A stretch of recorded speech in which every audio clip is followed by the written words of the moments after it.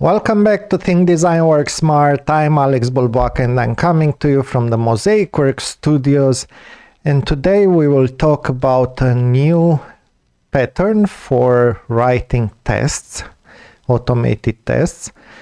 This is an article that was written by James Shore, and he talks about something he calls, well, it's a pattern language, but it's something he calls nullables, testing with nullables. And we'll go a little bit through the article. This article is quite long, so we won't read everything.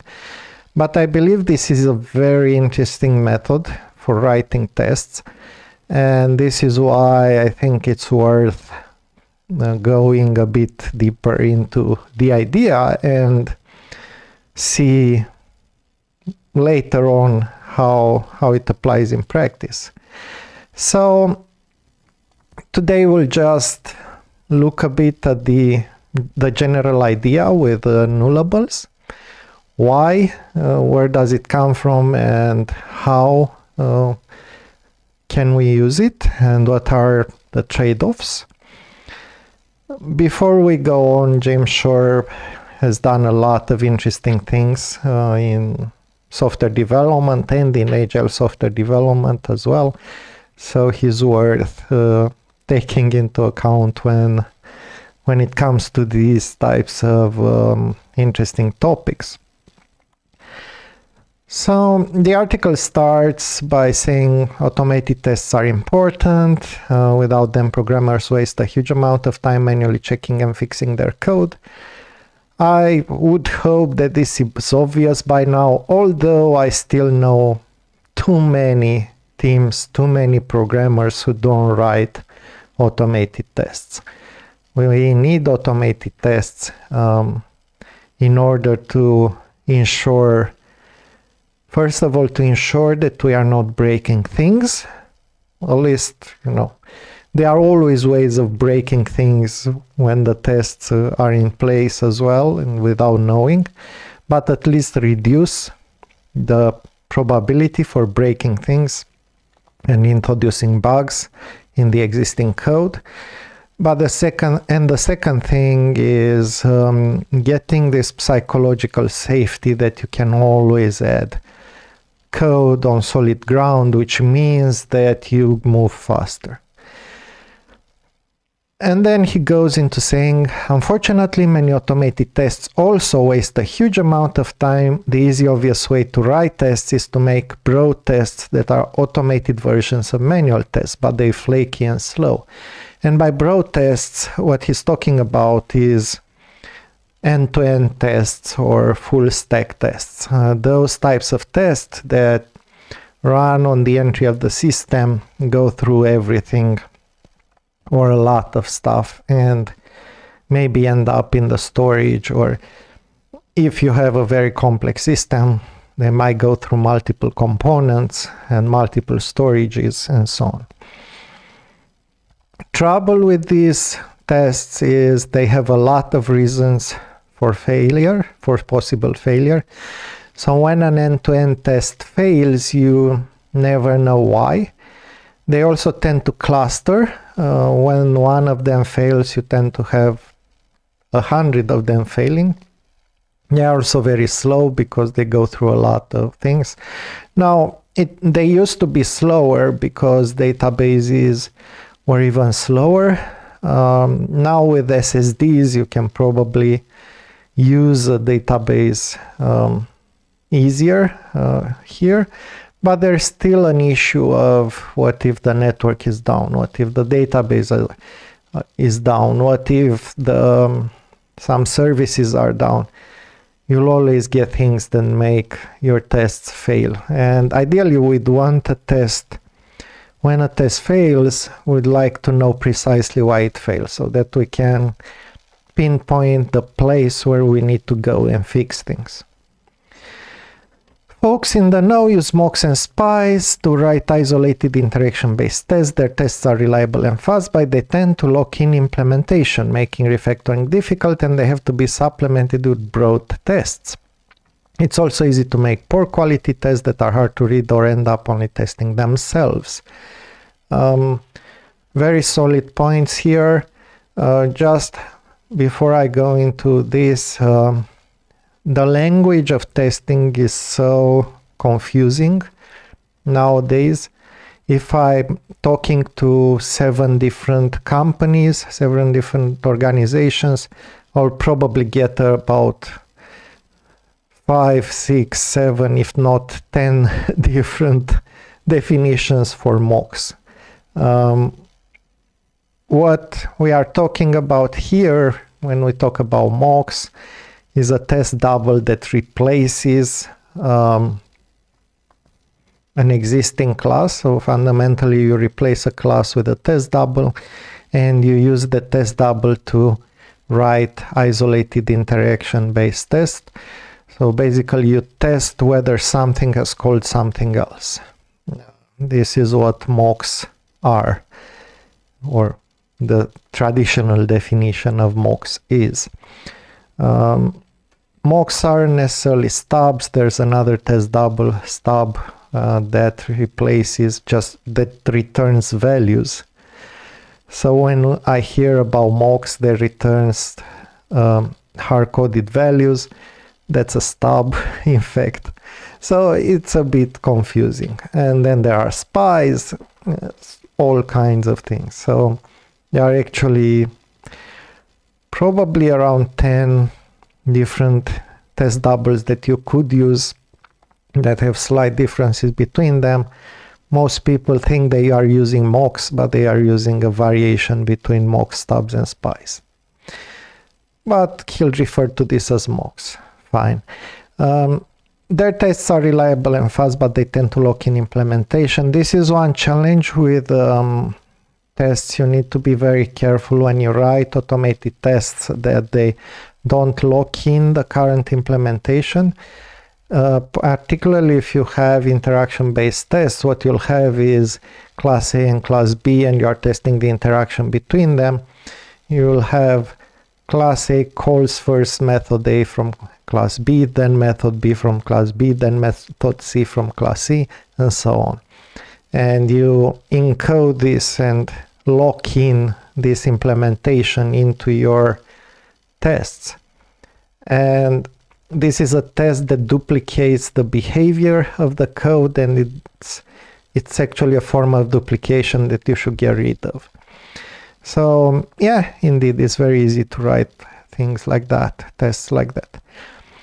Bad tests are a sign of bad design, so some people use techniques such as hexagonal architecture and functional core imperative shell to separate logic from infrastructure. It fixes the problem for logic, but infrastructure is often left untested and it requires architectural changes that are out of the reach for people with existing code. I mean, there are ways of dealing with this. These two patterns are extremely good. Hexagonal architecture and functional core imperative shell. They are very, very good. Highly advise you to use them. I haven't seen what he's talking about. I feel that you can test infrastructure in the sense that you test what I call integration tests. Integration test is another very overloaded term, but when I'm talking about integration tests, I'm talking about very specific type of test. When I have a class that talks directly to an external resource, it could be an external service, a network, database, or data store, whatever, an external API.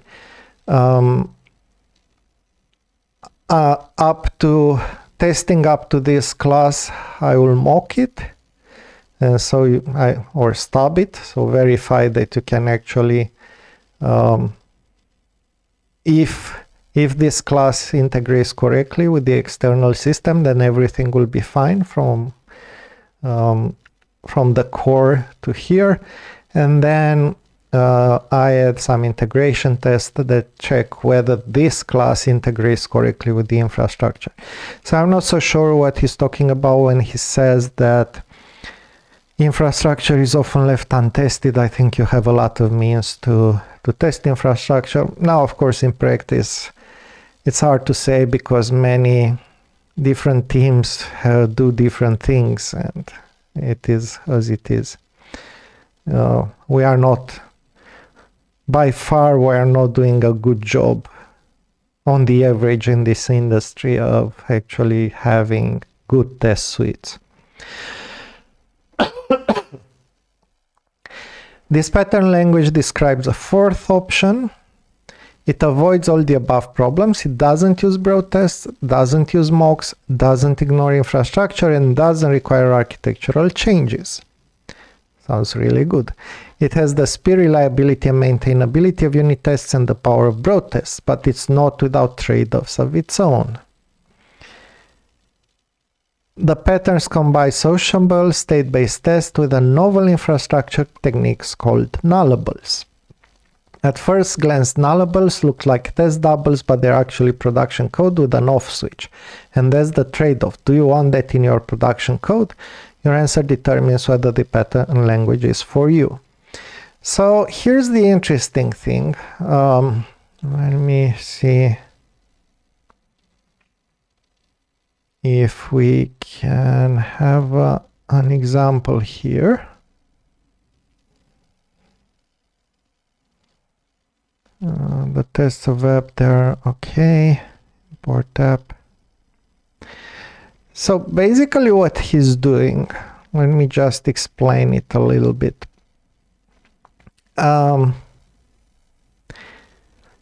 Imagine you have a class somewhere in the middle of your system, right?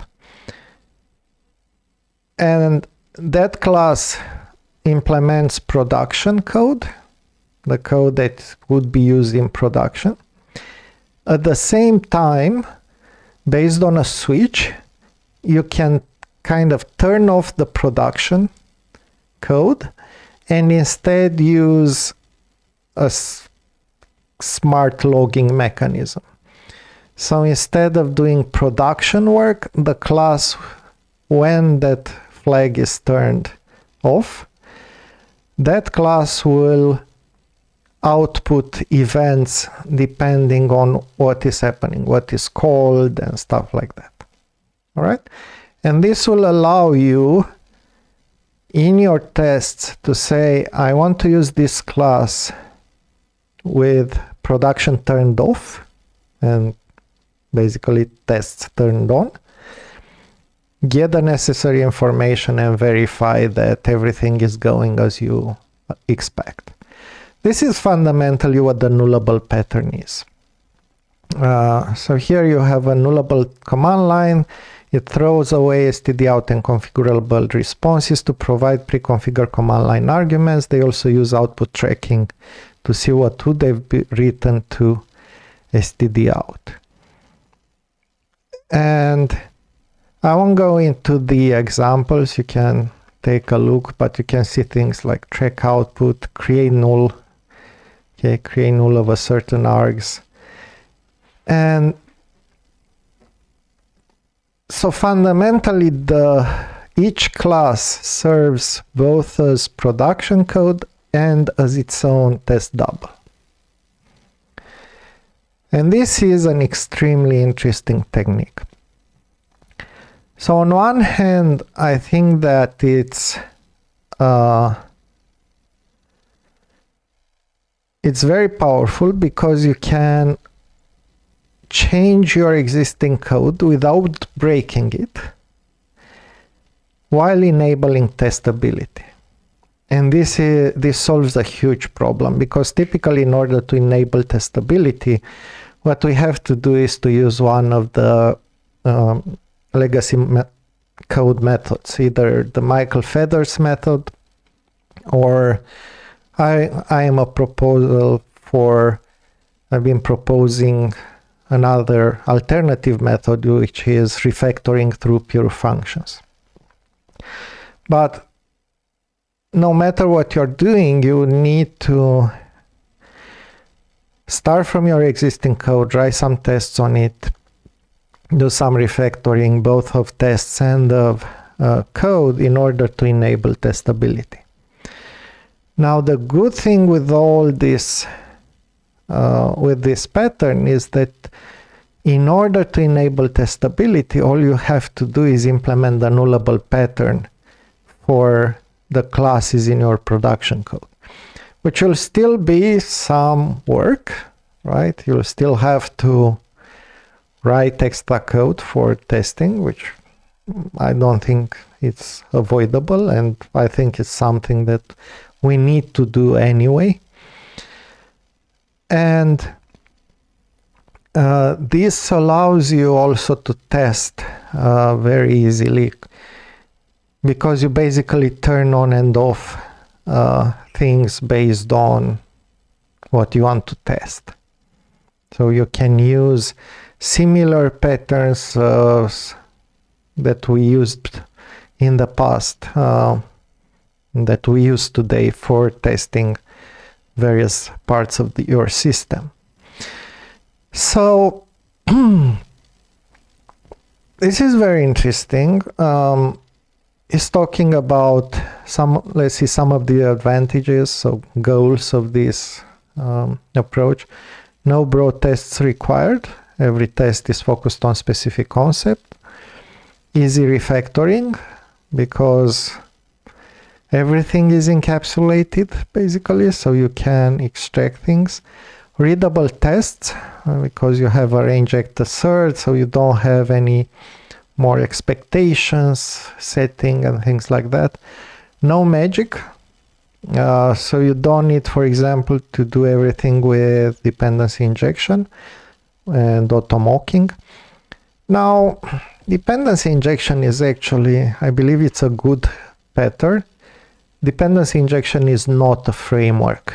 No. Dependency injection is a design pattern, and it's a good pattern to use in many situations, but sometimes it might be an overkill. I mean, if you want to do isolated testing, and if you do tests focused on classes instead of behaviors, then what will happen is that you need to turn almost every class to turn on dependency injection for every class, and that's an overkill. But one of the reasons for that is because many teams are still testing at the level of a class. Their unit is a class, when in fact the unit should be a behavior, and this solves a lot of problems with this. But yeah, I've seen code where everything was dependency injected, and it's getting a bit confusing.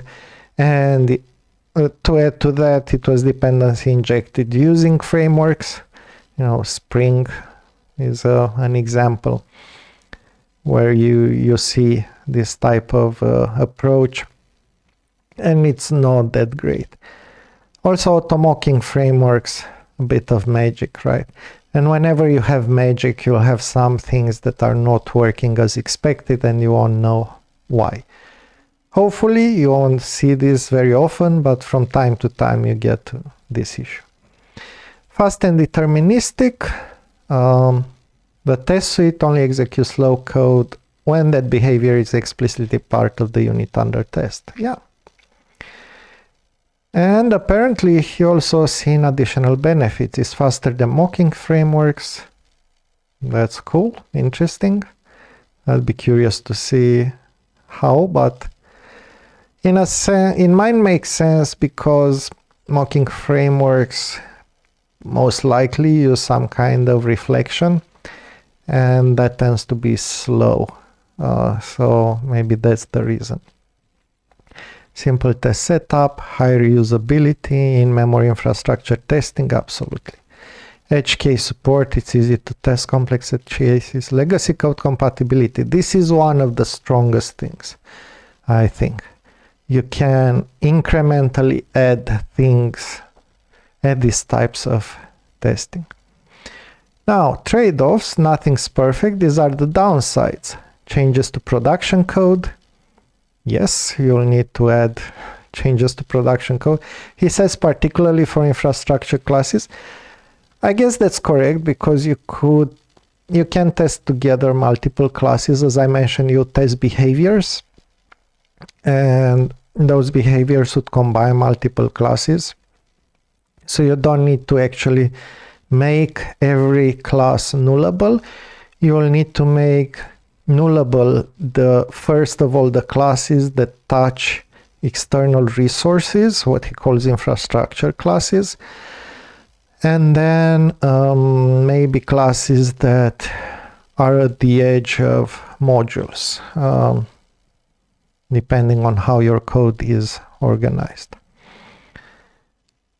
Although the modifications are usable in production and have production use cases, many of the changes will only be used by tests. Actually, this is a very interesting point. I think you could also use this pattern for production testing. And what I mean by that, for monitoring, right? You could make things nullable by rotation and run monitoring code on that and check the results. And in that way, so you can actually run your test suites as monitor that is more in depth than just, you know, whether you have enough memory or things like that. It will basically tell you everything works up to this, and we might have an issue in this area.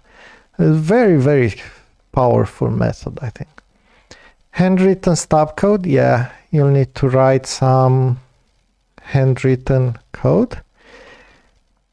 Well, he says it can be auto-generated and takes extra time to write, however, the results are highly reusable. I'd be curious to see this in practice. My feeling is that you'll end up having certain patterns that you can reuse, and that maybe you could end up with some kind of a generics implementation of a nullable class with different types of implementations. But maybe I'm wrong, or maybe it will be something that's specific to your code base and not something that you can reuse between code bases.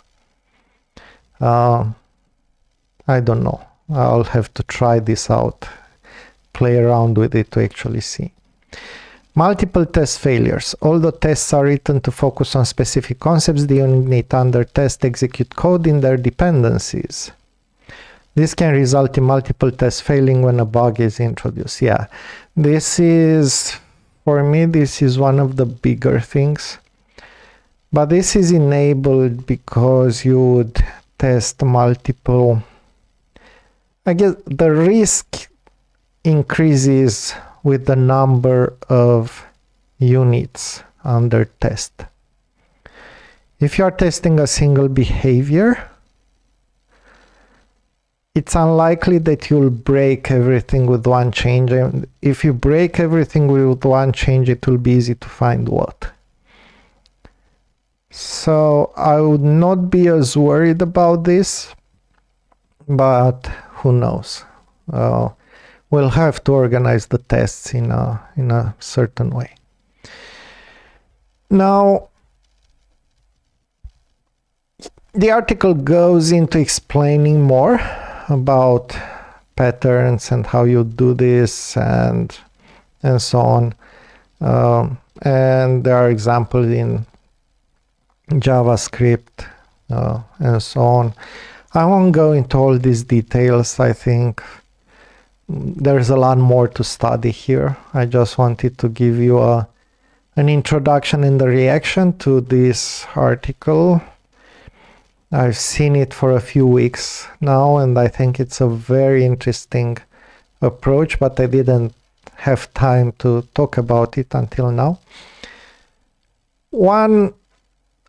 I guess I have a few other observations. The first observation is that I did a talk a few years ago. It was before the pandemic, so pre-2022, in London at the Software Craft conference there. And one of my points, it was about experimenting fundamentally, but one of my points was that it's just an accident of history that we have test code separated from production code.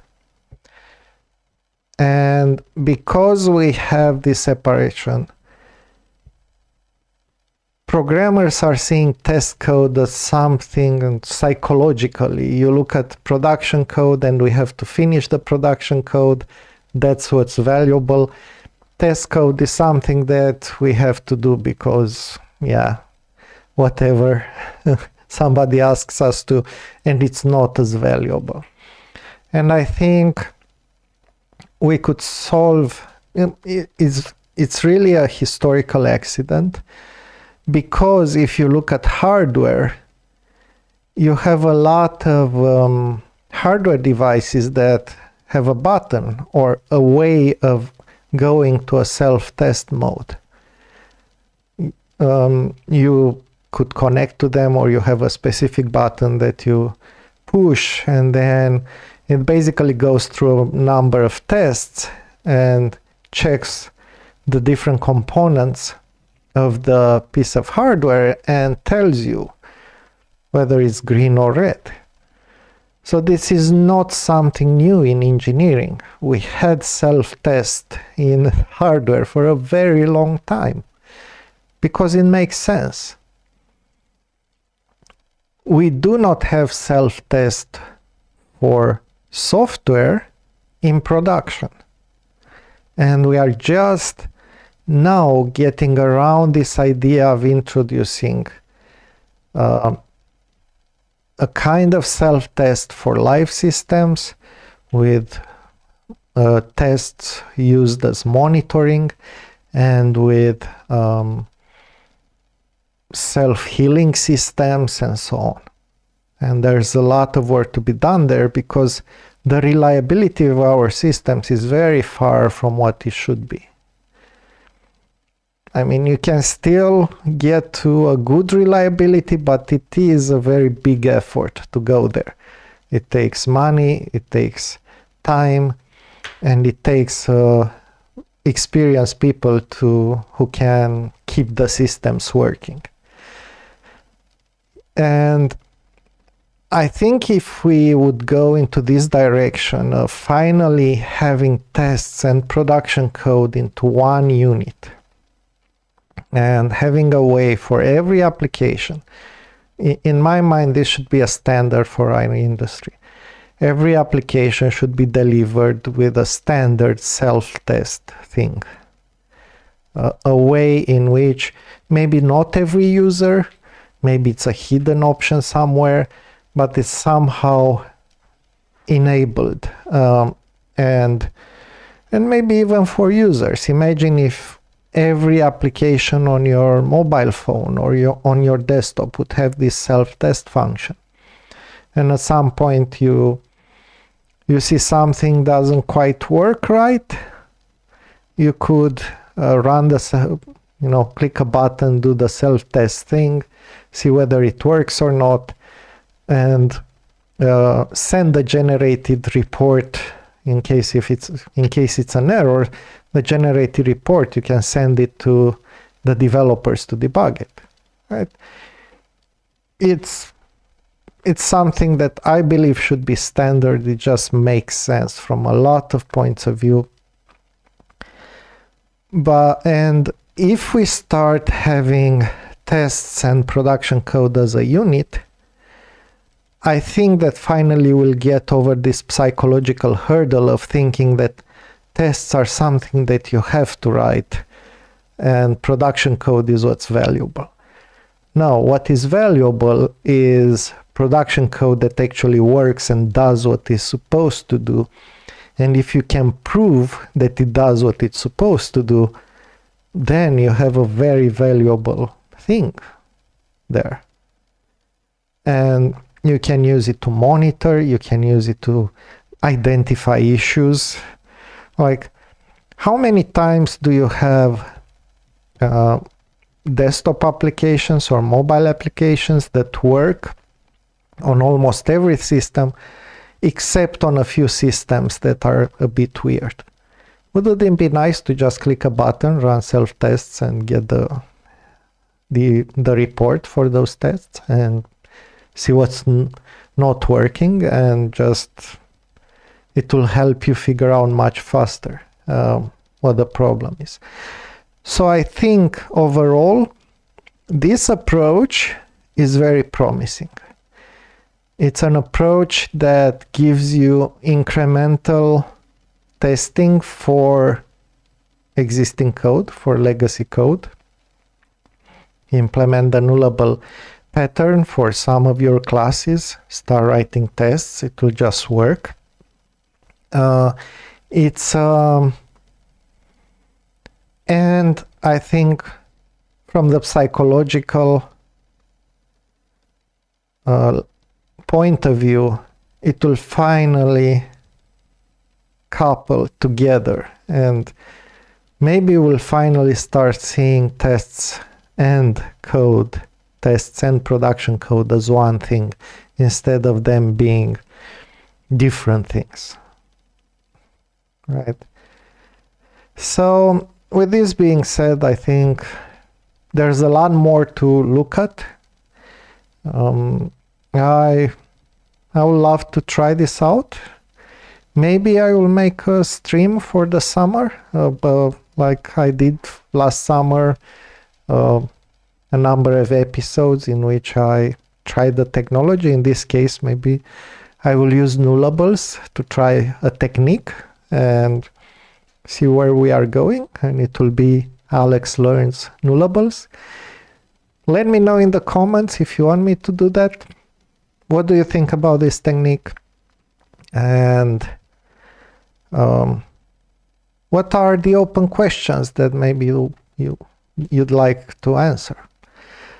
Let me know in the comments. We love comments, so we encourage you to leave questions, ideas, musings, links, whatever you find interesting related to these topics.